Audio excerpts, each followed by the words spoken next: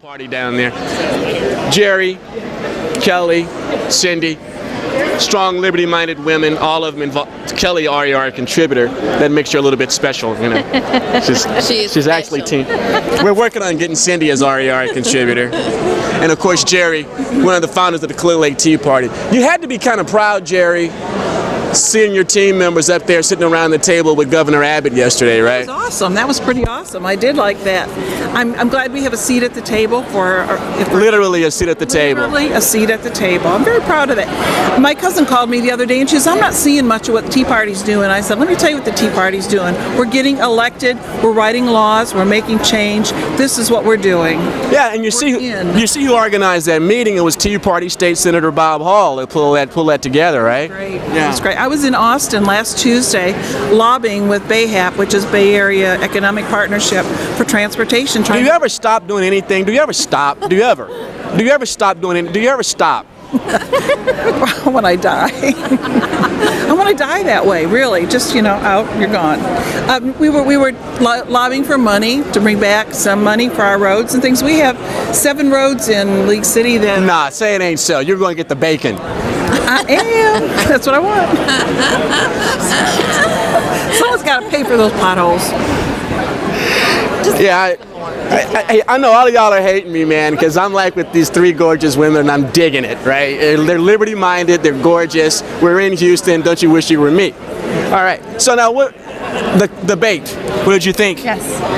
I thought it was good. You're not necessarily a Jared fan. I am not a Jared fan. And you're like a Meckler. And I don't think that I've made that a secret. I'm not really a Meckler fan, no. Well, you got to hold your nose and support somebody. You can't vote, but you got to... Right. I'm not a Meckler fan because of the thing that happened on the platform committee. And I know that he addressed it. I know he said he wasn't an author of the Texas Solution, but I'm not sure that I completely... He wasn't an author, but he was twisting the wrenches. He was behind the scenes, yes. I don't know about Robin Armstrong. I've heard not so great things about him. I didn't really feel a lot of passion from him whenever he was up on the stage. I didn't really feel like he made a connection with me personally while he was up there doing the debate. Does anybody have an idea why he jumped in at the last minute like that? I mean, because even Kathy Adams, who he was the vice chair to, had no idea why he was even jumping in. I mean, he's RNC committee man. And I think he's always wanted to do that. I really do. I think he's wanted to move up in the party. He's a party guy. He is. Yeah. And I think he's wanted to move up, and this was an opportunity. Sometimes you just have to take the opportunity. All right, now, so we're SoTex, right? And Wade Emmert is no-tex, right? I mean, he's Dallas County. We're not very impressed with the politics locally and countywide in Dallas County. I mean, they definitely got better state reps and senators up there. I mean, I don't know what our problem is down here, all these wishy-washy rhino. It's sad. It really is. I mean, for all the grief I give DFW for being weak and for being soft, they got the stronger conservatives. Of anything that's moving forward up there is coming out of the Metroplex. I'm embarrassed for H-Town. I really am. You expect it out of Travis County. You expect it out of Bexar County. But Harris County, I mean, it's ridiculous. What do you think, Cyndi? It's just frustrating to see a lot of these so-called Republicans that are running on these tickets, and that they just cower down to more moderate or even the Democrat solutions of anything.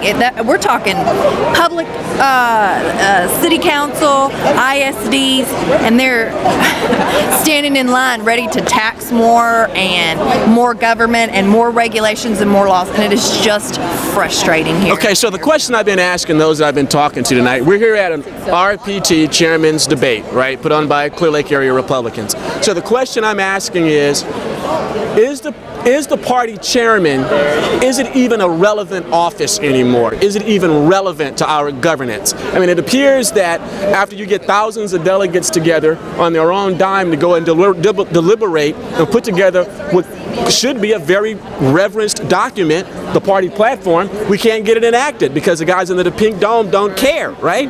So is the party chairman office even relevant anymore? Can the party chairman do anything about governance in the direction of our society? To make it relevant. That's what they've not done in the past. They haven't done that. We took the party platform one time to the Capitol when the new representatives got elected and said, have you read this? Have you seen it?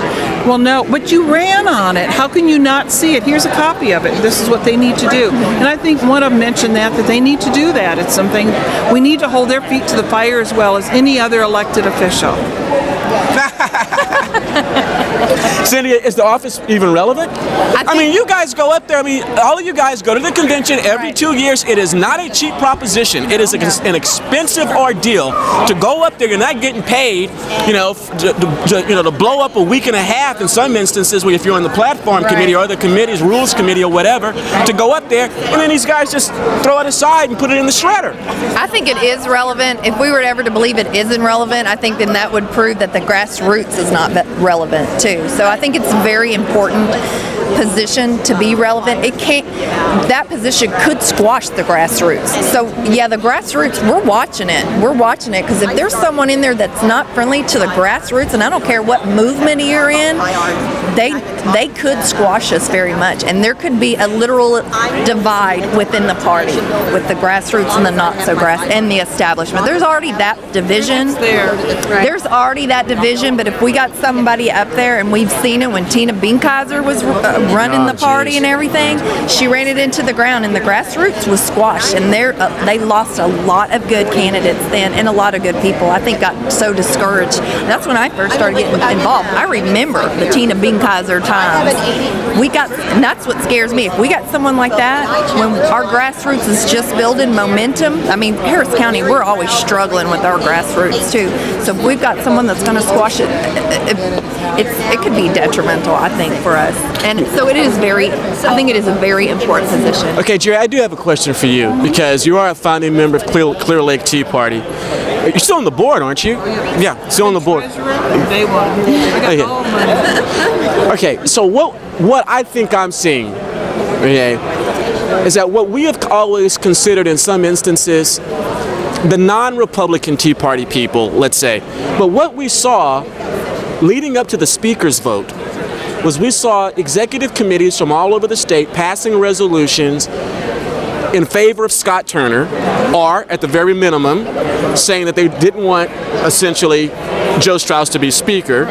These aren't necessarily all Tea Party people. And all the people that are going to the convention aren't necessarily Tea Party people.